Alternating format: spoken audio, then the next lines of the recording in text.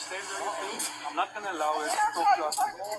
Every single person that answers the phone is a black person, and they're off to Just walk away from it. I'll deal with it. Can I have a word with you? I'm going to order what it is. Can we move that side? I don't want to do my video.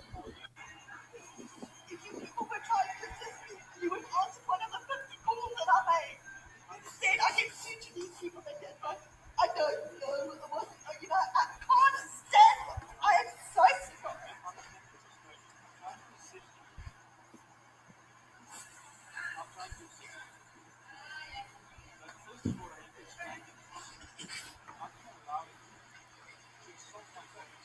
Listen, yeah, I'm not going to change my mind. I'm going to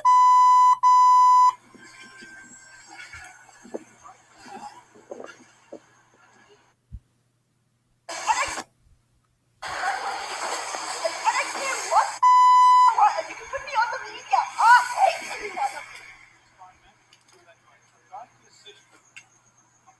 If you people were going to assist me, you would have done it a half an hour ago. Well, there's not, I can tell you now, the caliber of blacks in this town varies from the caliber of blacks in this. They're opinionated, they're arrogant, and they just plain and simple.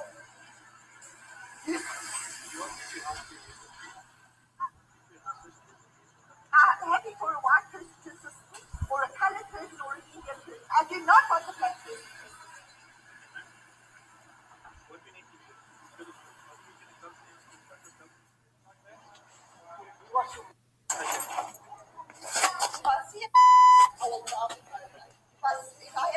Ma'am, listen to me now one more time. I'm not going to say this.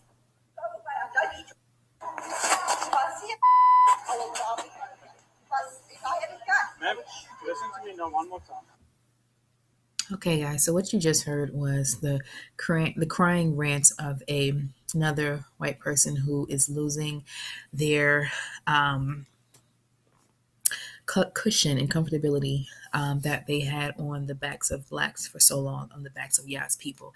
And I'm loving it here. You know, South Africa is doing some great things, and I'm here for it because this is what happens when you have Israelites in charge in places of authority, and also other people who are in place of authority who respect Yah's people. You have things like this that are able to get done. And what I mean by getting done is this right here. So the woman you were just listening to go off like a screaming, bantering banshee is this woman here. She is a white South African woman, or a white woman in South Africa. And she was, recorded going off like that up to black police officers in South Africa back in November of last year, 2017. She just recently got jailed for 3 years. I just learned about this through a subscriber of mine that left a comment on one of my videos from earlier today that I just happened to see tonight. And so I said, I'll look it up. Now, I just jumped ahead through the video. It's 4.5, almost 5 minutes long, and she's just going off screaming and saying stupid names and stuff like that throughout the whole video. But I wanted to jump ahead and show some parts that I thought was necessary for you all to see in my video. And I will leave a link down below if you want to watch it all, So the woman there, this is her name, Vicky Momberg. She was found guilty in November on 4 counts of criminal injuria, or the willful injuring of someone's dignity. It says it's the first time a South African has received prison time for these offenses. They said they've had these types of cases before, but they've always been coupled with other charges. This is the first for a prison sentence for criminal injury on its own. And then they say here, this person here says, the court's punishment set a precedent for future cases. We are pleased with the sentence, as I am too. This sends a clear message to those who undermine other people's rights. And mind you, she was speaking to a police officer like that. Now, had that been in America and a black person was speaking to a white police officer like that, child, they'd be dead now. But I'm just being real. They would probably be shot dead, arrested, hung up on a tree, who knows. It also says here that she's a former real estate agent. She was caught berating a South African police officer after thieves tried to break in her car. She repeatedly used a highly offensive slur that was commonly used to insult and demean black people during the apartheid. The word that she was using was this term here. I don't want to say it because I don't want to let some filthy communication like that come out of my mouth, but it's very similar to the word, the N word here in America, or in this case, Negro, which I personally am not offended by saying Negro. I don't want no white person calling me a Negro. But in the context that I use it, saying that Negroes are the Israelites, I am not offended in that regard when other Israelites are speaking to me or about that. But I'm only using it for educational purposes, understanding purposes, so that people are not confused as to who the Israelites are.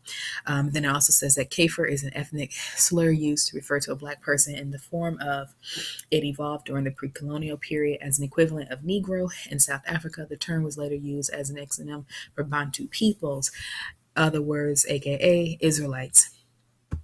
And I'm moving kind of fast because I want to get on to another part that I want to mention too. But it goes on to say here that they believe that this is strong sentence would deter would-be hate crime perpetrators in society. They also found it defeating and disappointing that they are dealing with this case in the year in a year where they celebrate the year of Nelson Rolihlahla Mandela. The prison sentence brings a clear warning that race-based abuse for which Momberg was found guilty will not be tolerated. The Nelson Mandela Foundation said it's not enough to act against incidents of racism, and underlying privileges that cause racism in post-apartheid South Africa must be addressed. Her sentence is significant for its severity, not the act itself. It says in 2016, a real estate agent, Penny Sparrow, was ordered to pay around $10,000 to charity, or $10,000 South African dollars to charity after she was convicted of hate speech for a Facebook post in which she referred to blacks as monkeys. So again, I feel like this is what happens when you have Israelites in powers, in places of authority, in power, and those people also who respect God's people in power and places of authority. Because had that been in America, like I said, it wouldn't go on like that. They may have, for the most part, they would have just probably taken down their Facebook posts or suspended them with paid leave for a week or two. But there would not have been any reprimanded action taken at this severity level had that been in America. And that's simply because we don't have our people in places of authority and power that would be able to issue this type of reprimand. And so white people feel like they can get away with it, and they just go ahead on and say, get over it, you're overreacting, you cry about everything, everybody, you're crybabies and whatnot, the typical thing, because that's just their way of kind of waving off and saying, hey, you know what, I have the privilege, you don't. But I love how things are turning. And like I said, I'm here for it. And I just think, how far and how much more time before this ripple effect begins to spread from South Africa throughout the rest of the places where God's people are scattered. But I don't feel sorry for this woman at all. I mean, I don't care. I don't know how her sentence is going to be served out in a South African jail beside other black people. But I don't care. The next thing that I want to get to is this here, because this brought my attention to this. Now, this is a young boy, Devonte Hart. I just learned about this myself today. And he was famous for some photograph that was taken during the time of the Michael Brown protests back in Missouri in 2014. And to sum it all up, I'll leave a link for this down below as well. If you guys haven't heard about it, though, you can go ahead on and read this yourself. All these ads. This young boy here was the one that was in the photograph. He was adopted along with these other children here by these two white lesbian women. And they are, they were found, these women's minivan was found plunged over a cliff down in the ocean somewhere in California with their dead bodies along with 3 of the other children. I think it was this guy, and then this girl was in the van dead with these 2 white women. And then the police authorities are looking for this young man and then this girl and this little girl. They don't know where they are. It's likely that they could be dead, but we don't know at this point. But I just wanted to show that they were saying that these children were adopted by these kids, by these white people, and they were abused, they were starved and hungered. And then all kinds of tragedies have gone forth, and now possibly even dead, and others have been murdered at the hands of these crazy white women. But it just goes to show again that we have got to stop befriending our enemies. We've got to stop letting our kids, as much as possible, be raised with these enemies. And my time is running short, but I wanted to point that out, and I'll leave the links down below so you all can read it. And I'll see you guys in the next video. Shalom.